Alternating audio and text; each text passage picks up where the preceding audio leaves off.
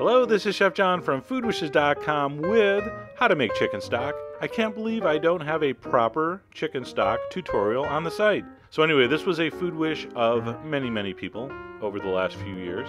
And there it is, beautiful, beautiful homemade chicken stock. Sure, it takes time, but you're not doing anything. It's just simmering. So here we go. I have 3 pounds of chicken bones. I am partial to backs and necks. Some people like wings, some people like thighs. There's all kinds of theories. But I have necks and backs extremely inexpensive, which makes it nice. So 3 pounds of that. All right, and to that we're going to add the classic mirepoix.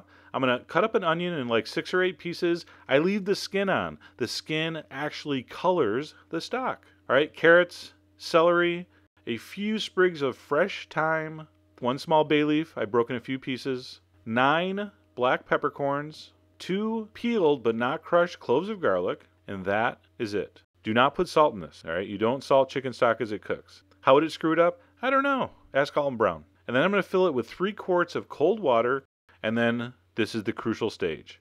It must be brought to a simmer, but not allowed to come to a rolling boil. All right, so we're looking at it. The first thing you're going to notice is it heats up, it starts to get cloudy. All right, when you see it start to get cloudy, grab your ladle. You're going to need it. Now, you'll see small bubbles start to poke through the surface. See that?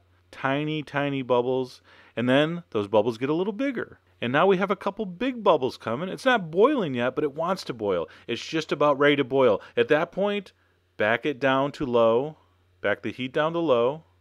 And skim off any of the foam that comes to the top. All right, that's, in the business, we call that the scum. What's in there? I'm not sure. And really, you shouldn't be wondering about what's in chicken scum, quite frankly. But it's some impurities and things like that, fat. We don't want that in there. So skim as much as that as you can. That looks pretty good. Now, we're going to adjust the heat until it looks like this. We want it simmering, not boiling. So that, to me, what you see right there, is perfect. All right, that's going to cook for 8 to 12 hours. I'm a 12-hour guy. Some people go 6 hours. Some people go 4 hours. Some people go 8 hours. There's all kinds of theories. I'm a 12-hour guy. That's how we always did it in the restaurant. So that's how I do it. You do it how you want. Every once in a while, I like to put in a small splash of cold water. All right, I like to keep the water level pretty even. Some people don't do that. They just let it reduce naturally. I'd rather have a chicken stock I could boil down, all right, than one that maybe over-reduces. I want plenty of water in there to extract all that chicken flavor.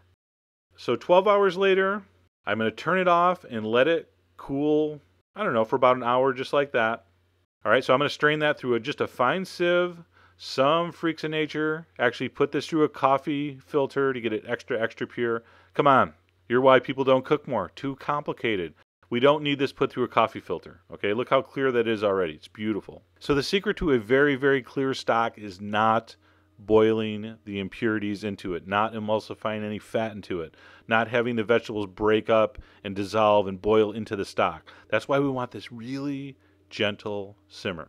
Now, before we put this in jars and put it in the fridge, we got to cool it down. I'm going to take a bowl of ice water, put my bowl of strained chicken stock on top, and just give it a stir. And 15 minutes later, you're going to have a nice cool stock, which you could then put into mason jars and keep in the refrigerator until needed. All right, now keep in mind, there's no salt in this, there's no preservatives, so you're going to want to use this pretty quickly, within a couple days, or you're going to want to freeze it. You can put it in Ziploc bags, freeze it. Some people freeze it in ice cube trays and then put it in Ziploc bags, whatever you're into. So when I ladle this in, I like to put about a 1/2 inch to a 1/4 inch of the fat on top. That actually makes an airtight seal. So anyway, that's how you make chicken stock. Told you it was easy. You've seen me use chicken stock in the carton, chicken broth in the cartons many times. No problem with that. But once in a while, it's nice to make homemade stock. There really isn't anything like it. So there's my basic recipe. Go to this site. All the ingredients are there. And as always, enjoy.